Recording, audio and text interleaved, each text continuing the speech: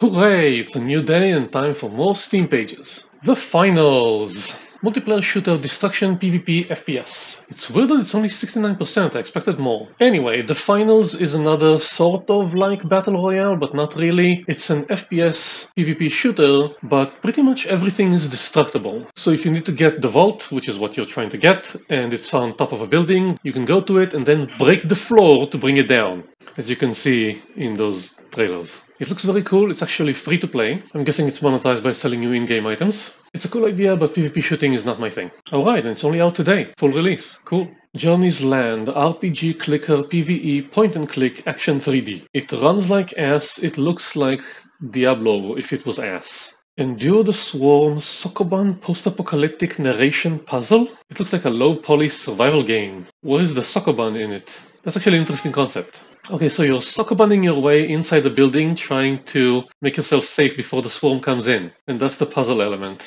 Very interesting concept. There's a demo for it, so you can try it. Okay, nice. Deadville, early access action adventure casual RPG. Looks like standard survival fare. At least we get immediate gameplay, that's good. Question is, do you have anything that makes you stand out? Because currently I don't see it. Blagmoz, precision platformer PvP competition difficult. Looks kind of like Towerfall, but not exactly like Towerfall, so I'm not sure what you're actually doing. Maybe it is kind of like Towerfall, so I'm not really impressed. Bugs and Guns is a cooperative third-person shooter. Player will need to combine their weapons' firepower to eliminate enemies and obstacles as players try to protect a train called Mark. So very basic third-person shooter. It's free to play, so sure. Looks decent enough. Idle Cave Miner is an idle game about crafting items, mining gems, and building your team of miners. So pretty much a regular idle game with a mining twist. Sitting currently at 50% with 11 reviews.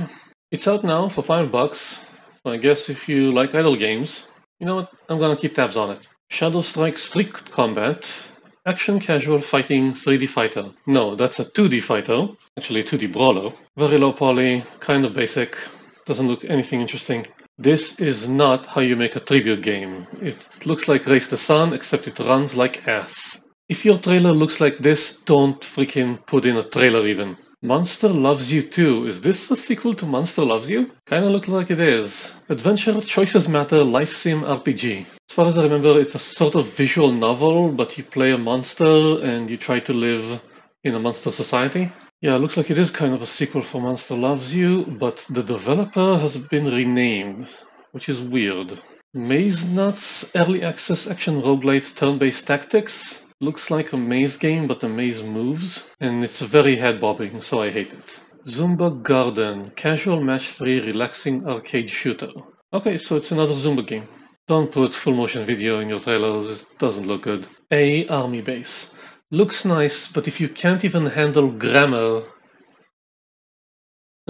this game is easy. I don't care about anything else, I just don't want to play it. Don't think you're a smartass by putting something like this as a game title. People will be smartasses back.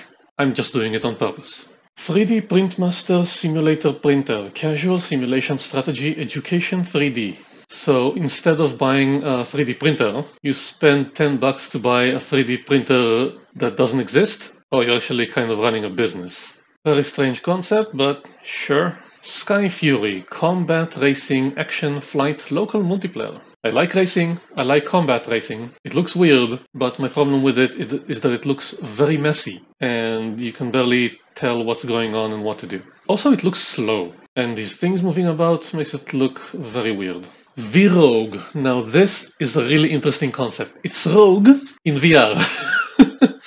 So first of all, it's kind of cheap to do because the environment is very basic. But also it's funny because the environment looks like Rogue. So this is a dragon.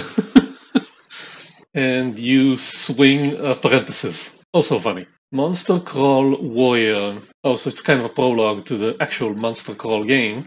Action RPG, action roguelite, 2D. Stylistic, looks kind of nice. So that was a demo you can play for free, and this is the actual Monster Crawl coming sometime in 2024, which you can also follow. So I guess I'll try it. Conclave Virtual Tabletop, another virtual tabletop game. So it's 3D, you got 3D models, you got effects, and it supports Hero Forge, so that's a nice touch. You only need to buy one copy, which is good for players. I'm not really sure how good it is for developers. But, well, in my world, Avidity has a lot to prove to be better than Foundry.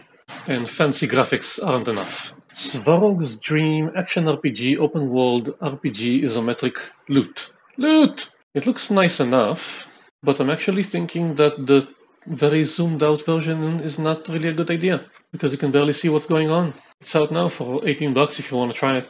Make Way is a local multiplayer party PvP 3D. Looks like a racing game in the vein of Micro Machines. It looks like you can build your own tracks with your friends, so that's cool. And it actually looks like you're trying to be racing Fall Guys. Actually, racing combat Fall Guys. Cool concept, but again, the camera is too high and you can barely see the next section of the track.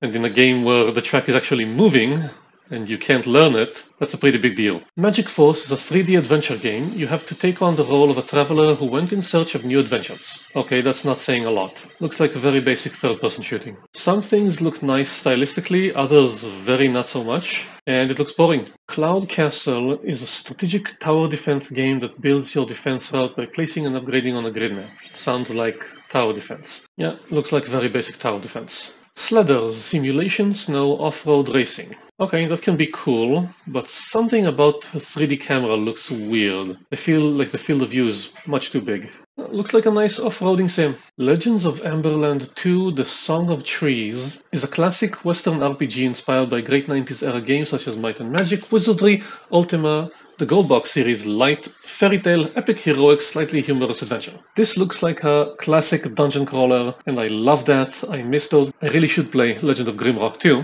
The problem I have with this is, even though it's a very archaic style right now, it would have been a lot nicer if the transitions were smooth. They're not. That's a problem. Exploration 2D platformer Nature Story Rich, and the next game by Inkle Ltd. So if you know Inkle Games, you'll know what this is about. This is probably going to be very, very story rich and a lot to do about language. Looks like they're also trying to do some platforming and some other things. But I guess Inkle is a very niche audience, and I'm not exactly in it. Chessorama is a collection of chess-inspired puzzle and strategy games that use chess pieces and their established movesets, then reimagined their goals and themes. So it's a weird chess-like bunch of minigames. If you like chess, try it out. And I'm guessing that if you like chess soccer, you can also try it out. Born of Bread is a wacky and joyful RPG adventure revisiting turn-based combat tropes. Play as a loaf, a flower golem discovering this enchanting world full of humor along with a colorful cast of buddies. Combination 2D, 3D, basic combat. What exactly is the point? Phelan, an adventure RPG set in a beautiful world inspired by 8-bit classics. So I'm guessing someone is trying to be very Zelda. I'm against it. Checkmaze brings chess and mazes together and introduces new pieces and mechanics to the classic game of chess. Also looks like a kind of chess puzzle game. Weird that two came out really close to each other, but this one actually looks a lot less interesting. Ank's Defense. Defend your nexus by placing mirrors and buildings on the path of your projectiles. Deflect, empower, manage, and solve each map using your creative and strategic mind. It's a tower defense where your main weapon is mirrors. I think I very much like that concept. It's cool, it's not classic, it forces you to think a bit. I'm going to try the demo. Little Chef's Co-op is an overcooked ripoff, obviously. And it doesn't look like it's doing anything different. Last Train Home is strategy, real-time tactics, RTS, historical 3D. You command a legion of soldiers desperately trying to make their way home amidst the chaos of civil war. So it's kind of like colony management combined with real-time tactics. It looks good. I've seen some gameplay. It's really cool. It's just kind of heavy and intricate, so prepare for that if you want to play. And you also make story choices that affect the game. That's it for now. Join me next time for more Steam pages. Hopefully more of them are good than bad. Thank you for watching. See you next time. Stay good. Have fun.